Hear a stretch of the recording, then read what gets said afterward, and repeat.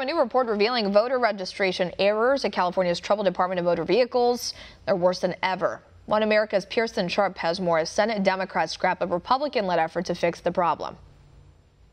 According to a new report, California's disastrous motor voter program has racked up over 250,000 voter registration errors at the DMV.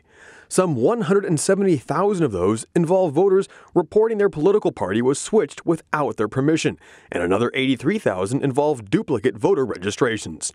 California's motor voter system was created in 2015 with the goal of automatically registering residents to vote when they renewed their driver's licenses. But it's been riddled with issues since then, from duplicating registrations to switching voters' political parties to even allowing non-citizens to register to vote. In an effort to combat these issues, California Republicans launched Senate Bill 57, which aimed to block the DMV from automatically registering people to vote when they came in on unrelated business.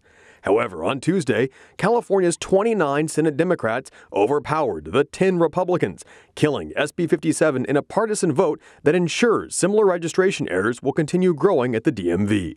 One America News spoke with Senator Patricia Bates, who co-authored Senate Bill 57 with Senator Brian Jones. The errors that have occurred in our electoral process are significant, and I think it challenges the integrity of our electoral process, which is so fundamental to our democracy.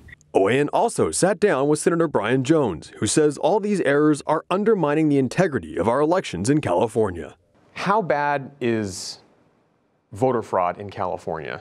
I've seen anecdotal evidence that in certain areas of California, it's very bad. Here in San Diego, there was more than 100% voters registered to vote in San Diego County. Well, how can you have more than 100%? The challenge that we have in the minority party as Republicans really is the majority party, the Democrats in charge, have no incentive to fix this problem of voter fraud. Because it tends to work in their favor. Exactly, or even to find out how bad it is or where it exists or even prove if it doesn't exist. On top of that, a new report from Judicial Watch finds over 2.5 million voter registration errors in states and counties across the nation, including California.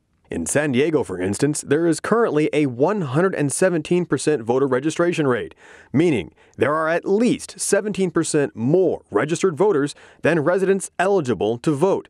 And that's after San Diego removed over 500,000 inactive names from its voter rolls last year.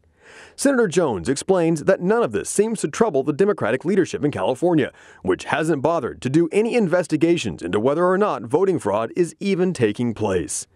Meaning, once again, it's up to the citizens of California to fix their state. Pearson Sharp, One America News. Want to see more videos like this?